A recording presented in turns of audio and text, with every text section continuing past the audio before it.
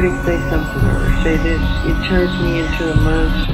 It does. Michael was responsible for keeping a lot of people's jobs for them.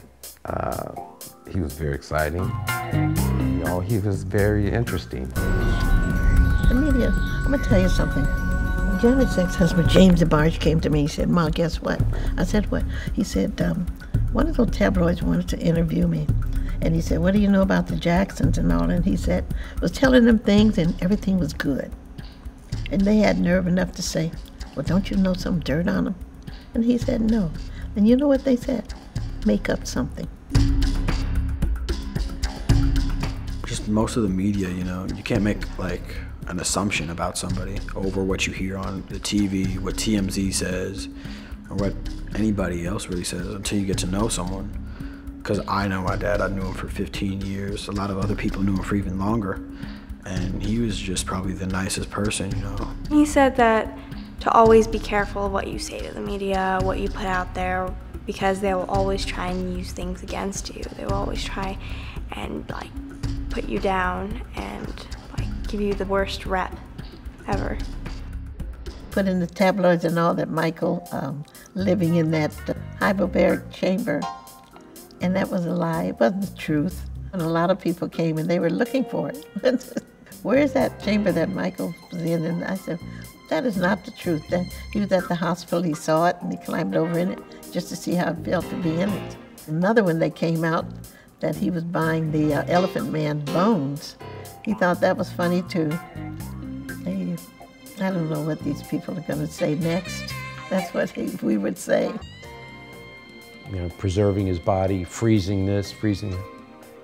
It was all bad for his career. Anything he did, if he sneezed at a table, you know, they would have wrote, "Michael sneezed at a table at this luncheon."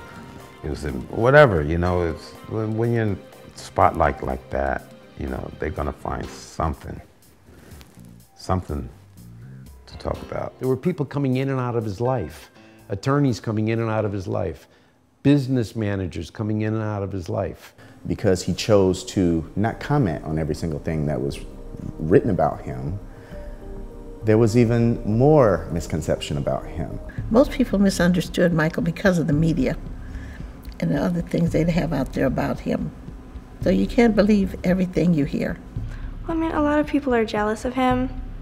I mean, they will do anything to put him down, whether it's make up rumors, take him to court with lies. It's just, everyone wants something. It was a goal to destroy this man, okay? And they picked one of the worst things that they could find to do that. And I kind of touched on it a little bit. It makes me sad. With the child molestation thing, that was nasty, that was ugly, that was not right. It was a misconception because they didn't care to know who he was. Michael regretted that he didn't defend himself when they came out with those allegations. And I was upset because they paid those people all that money. And I was asking him, why did you let that happen? And he told me that the lawyers, that's what they had got together and said it's best to pay them off so they would go away. It was the lawyers who suggested that Michael settle with this case with this person, just to get rid of it. Get your name out the media. We don't need this. This is bad for your career right now. You're hot as hell. Why are we dealing with this? We can just get rid of it. And bad advice, because the media wanted the stories. They sell millions and millions and millions and millions and millions of dollars off these stories. And that's what the public have to remember. They want a story.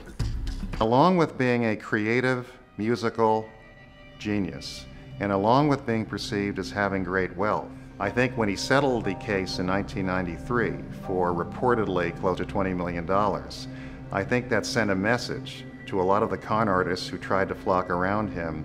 Why work if you can sue Michael Jackson? Exactly, and I was very upset about that, because what the reporters would do, they would come to the trial in the morning and they gather some information from the prosecution, and they would fly with it without the defense rebuttaling what just happened. And at the end of the day, they wouldn't report what really happened and how this person said that, but then this other person came and gave the whole explanation why this person said. They just chopped up and did what they showed the world what they wanted the world to see. Sound like control, sort of. And my son was so upset, and he said, I knew who did this to me. Because people are so evil and cruel. I looked at the sheriffs who were doing the investigative work. They had a big glow in their eye, like they were going to be movie stars. I haven't seen a serial killer's home raided by 70 sheriffs. And I haven't seen a death penalty case where 70 sheriffs and investigators showed up to raid a home. This was only because it was Michael Jackson, the greatest known celebrity in the world. Everybody wanted a piece of the action. They kept trying to bring him down. It was like people sicking a hound dog on you. And he kept going and going and going. But I think it was because that he knew he was innocent of these things. Most people, if they were guilty, they couldn't continue. If you take the eccentric aspects of his personality and behavior and lifestyle, and you try and make him a villain, all of a sudden those eccentric qualities become vehicles for attack, vehicles for exaggeration and criticism.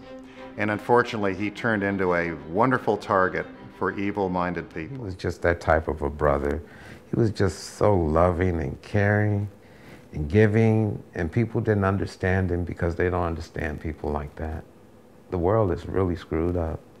We look for the bad in people all the time instead of trying to find good in people. And that's what's wrong with our world. When we got something good, we don't even know how to appreciate it. We want to tear it open and see what's wrong with it. You know? Maybe there's nothing wrong with it. Maybe it's just good. It makes me angry, but my dad always told me, you know, kill him with kindness. So I don't know, like, how to do that, actually. So I normally just, like, really try to ignore it because I know that they're actually ignorant, you know, whatever they are. Like, people, most people that think like that, they really don't know him as a person, so they can't say anything about it. The thing about him was he was a very nice person. He would retaliate. I think all the negativity just comes from jealousy. He was just talented and so kind-hearted that people just feel the need to hate. I used to almost be moved to tears about it because the media had made up so much stuff about him, and they still do. And personally, I think they're all wrong and ignorant.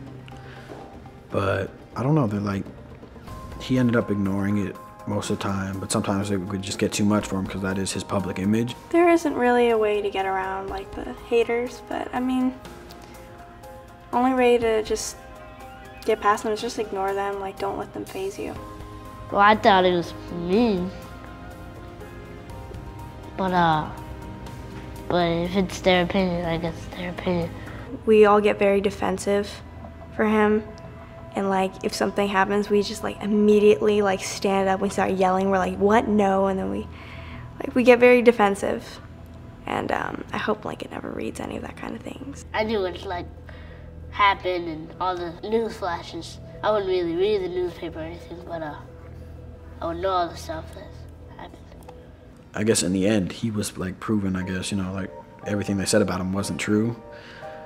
And he always told me that the media would twist your words like that. So, you know, you be careful what you say to him.